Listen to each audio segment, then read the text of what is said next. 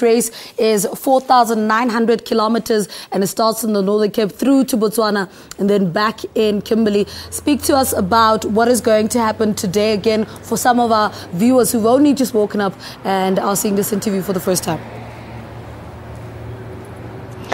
Good morning once again, Lebo. This moment, the bikers have now left for Botswana.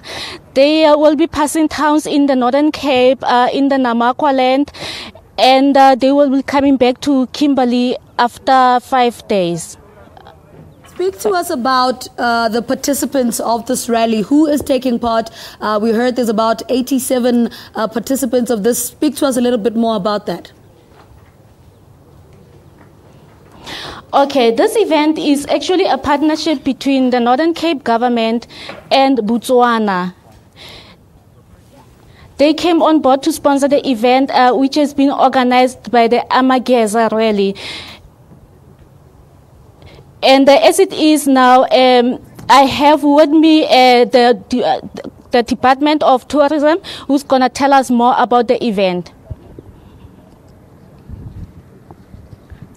Good morning, how are you? Good morning to our viewers out there. It's a very, very pleasant morning in Kimberley, cloudy and lovely weather. The name is Colin.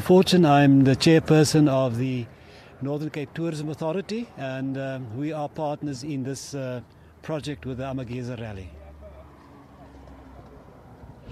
Okay, now as the department, can you please just in short explain how much has been pumped into this event? How is it benefiting the people of the Northern Cape? We are not pumping that much money into it, but our personnel and our support, opening doors throughout the Northern Cape, that is where we are really helping.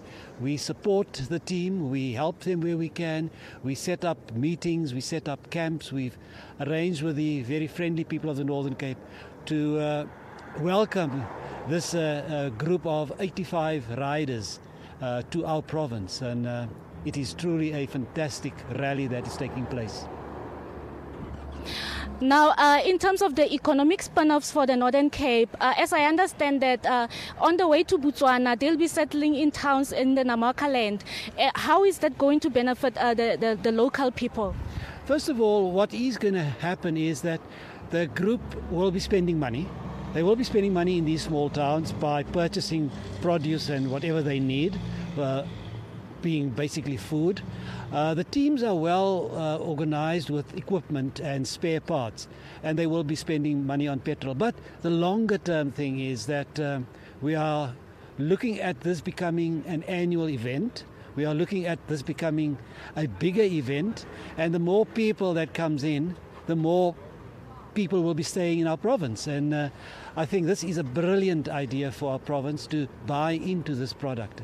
It is a fantastic product. It is something that will grow. It must grow. It started in 2011 with 21 bikes. It's gone up to 85 bikes. So it is really moving in leaps and bounds. So I can just see this thing growing and becoming a much bigger spin-off for this province, and we need to buy into it.